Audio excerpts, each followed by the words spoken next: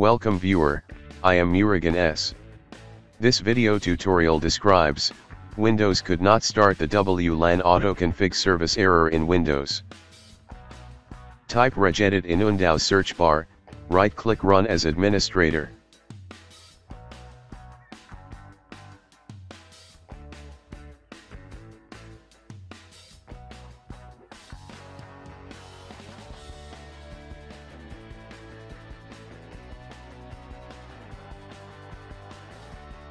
Click and expand HKey local machine, click and expand system, click and expand current control set. Click and expand services, click and expand DHCP.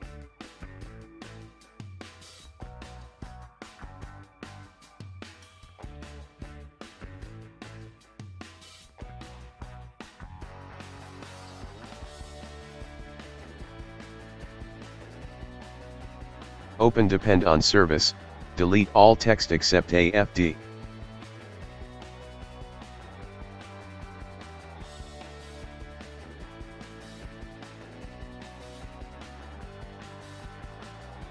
Close and restart system.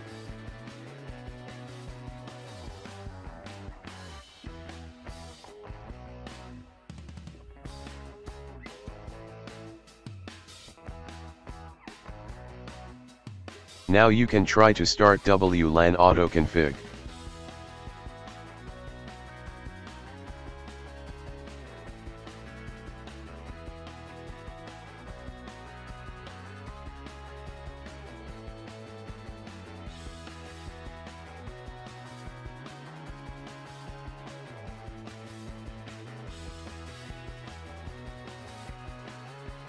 I hope this video tutorial helps to you.